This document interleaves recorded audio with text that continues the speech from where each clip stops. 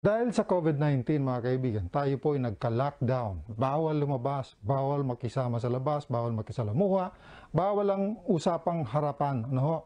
Kaya ang ginawa po natin, nasanay tayo ng trabaho online. Chat online, usapan, video call, voice call, puro online yan. Para naman may protection tayo, isa sa mga partner natin sa organisasyon dito po sa programang Lingküd Bayanihan ay ang LeaDCAP.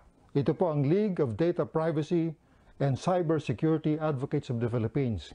Ang Secretary General nito, walang iba kundi si Dr. Nelson Celis.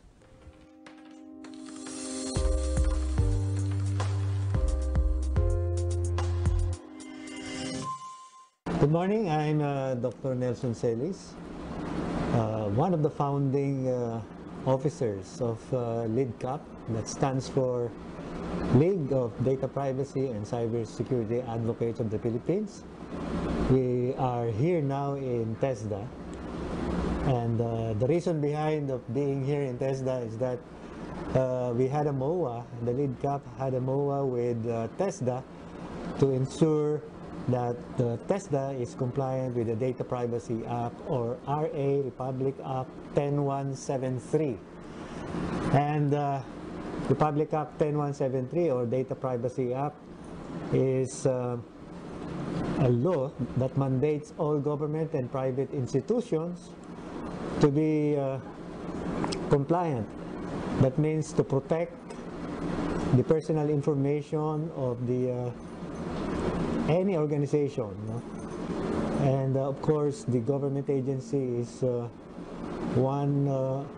any government agencies is obliged to comply with this because of processing of personal information like names, address, telephone numbers, email addresses, and so on and so forth. And all of this encompasses personal information, and it is covered by Republic Act 10173, or the Data Privacy Act. This was enacted during the time of the previous president. And this mandates all government and private institutions, no, to protect, no, the personal information that they process. So for the schools like TESDA,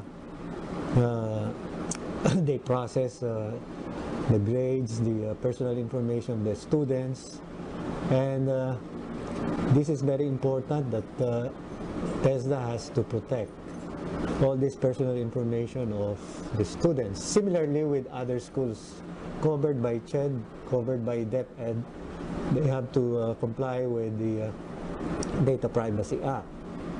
In fact, this is one of the major concerns of the IATF, no? When the pandemic hit us sometime in March, because it covers the personal information of those patients that were infected by COVID-19. So there were several exchanges of opinion between the IATF, Department of Health, and of course the National Privacy Commission on what to guard or how to protect the personal information of those infected with COVID. And similarly with the ongoing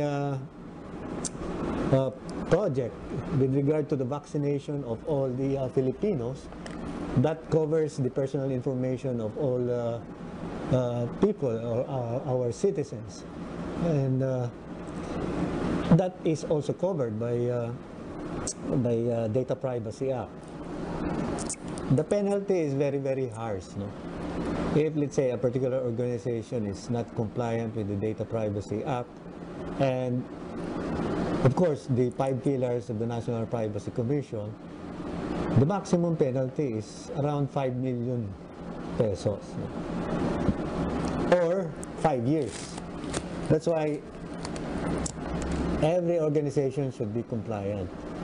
And sino bang gustong makulong at mapunta sa kulungan, sa jail?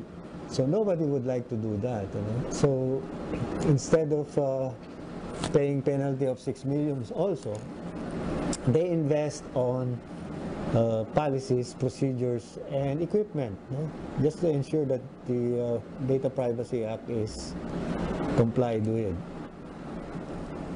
So all organizations are required. No? So whether it's private or government agency, if it is a government agency, there was even a circular memorandum from the DILG, no, from Secretary Anyo, that all governors, even up to the mayors and barangay level, they have to comply with the law. And as to what has been happening here in the Philippines, there are already fast food chains that were already alerted by the National Privacy Commission, being the regulatory body, to stop using their online system in capturing the online order delivery, because their systems were not compliant with the Data Privacy Act. They just collect the personal information of the customer, and that's it, and they don't even bother how to protect it. So not only the fast food chains, but a lot, you know. And those are just some of the examples. That's why here in TESDA, we make sure that schools, training schools accredited by TESDA, are also Data Privacy Act compliant. So here in TESDA, we can say that we are already compliant in the sense that we have been doing the